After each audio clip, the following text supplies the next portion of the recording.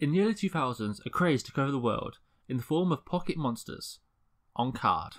Yes, in today's video I'll be sharing my thoughts and reviewing the Pokemon trading card game on the Game Boy Color. Now I say this is for Game Boy Color, but technically it's for Game Boy and Game Boy Color as it is a black cartridge. The black cartridge means it can play black and white on your normal Game Boy or Game Boy Pocket, or full colour on your Game Boy Color or Game Boy Advanced.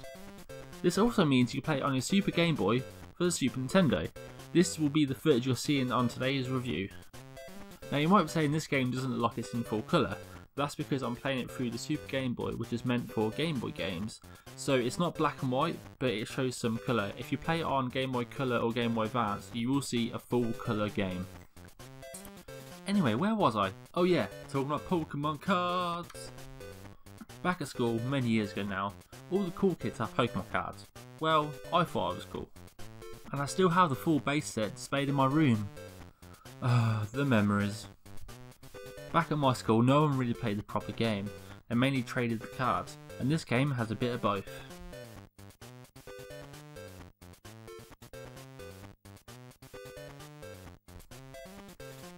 The basic controls are simple.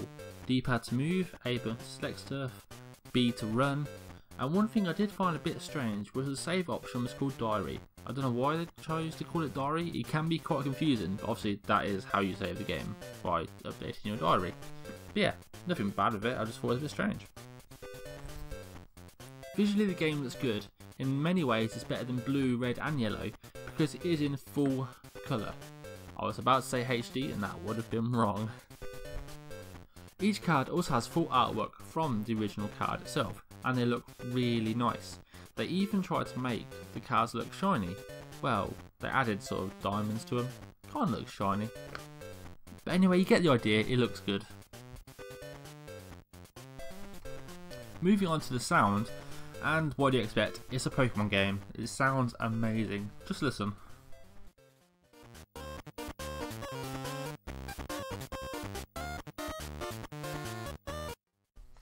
Now moving on to the story, you might be thinking, but it's a card game, how could there be a story?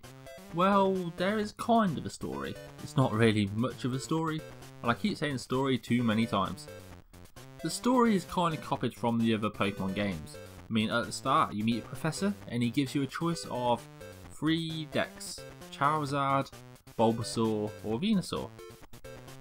And after choosing your deck, you then have to face 3 leaders and get their coins. So not badges this time, but coins.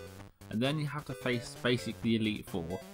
So it's basically a Pokemon game, but in card form. That is literally, I mean it says it on the box, it's a Pokemon trading card game. So that's what it is.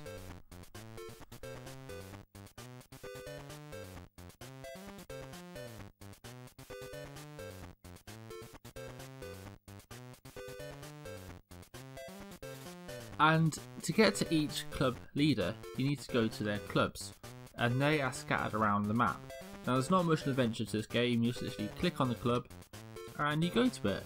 But you can't face the leader straight away, you have to do some sort of task like defeat 4 of their club members or 3 of their club members, or find their club members and find them. Now to increase your card numbers and to improve your decks and make new ones, you have to beat other players and they'll give you 2 boosters if you defeat them. Now this is where the game gets frustrating, as it's a card game and it's all about the look of what cards you pull from your deck. It can be very frustrating, especially when you don't get the cards you need and your opponent just basically thrashes you.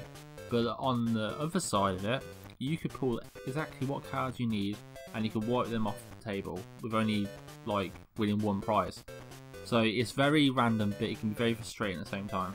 So this can result in you breezing through the game or really struggling.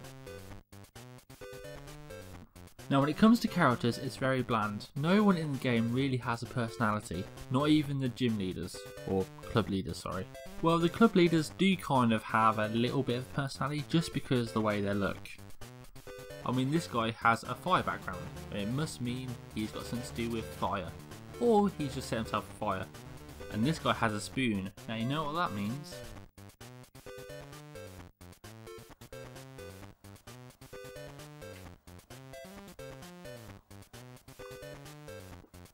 Who likes yogurt? Yeah, as I was saying, there isn't much characters in this game. You even have a rival. I mean, I've met him like twice, I don't know who he is, and why is my rival, but yeah, you do have a rival for some reason. Well, sorry, wait a minute, there is one person in this game that is definitely a character. And I apologise, I'm about to say his name and probably completely ruin it. It's Imakinui? He's a pop star apparently. Anyway, he's amazing, he's such a character in this game. You can find him hidden in corners of random clubs. You can't say which one it is because each time it's a random club, as I just said. And if you defeat him, he'll give you 4 booster packs instead of 2. So if you find him, definitely worth giving him a game. The only items in this game, except from Pokemon cards of course, is the leader coins themselves. They're not just bragging rights of beating that leader and to get you to the final bit at the end, but you can also put them into the machine and create decks with them, which is very cool. All you need to do is go back to Laboratory at the start of the game and go to the right. Now you put your coin into these machines, and if you have the right amount of cards that you've collected, you can start building new decks, which is so awesome. I never knew this was in the game when I first played it years ago, but coming back to this is actually a really smart idea. Overall, this game took me about 15 hours to complete. Now that could be higher or lower depending on what random cards you get in your deck. So take that with a pinch of salt because it took me 15 hours, but it could take you 10 or it could take you 20. I really did enjoy playing this game, but the gameplay can be quite repetitive as you're doing the same thing over and over again, and like I said before, it can be frustrating. If you're a Pokemon fan and used to collect Pokemon cards back in the day, then definitely pick this game up and give it a go. In my opinion, I would stick to the main series of Pokemon games. It's more of an adventure and catching Pokemon is so much more fun than collecting the cards.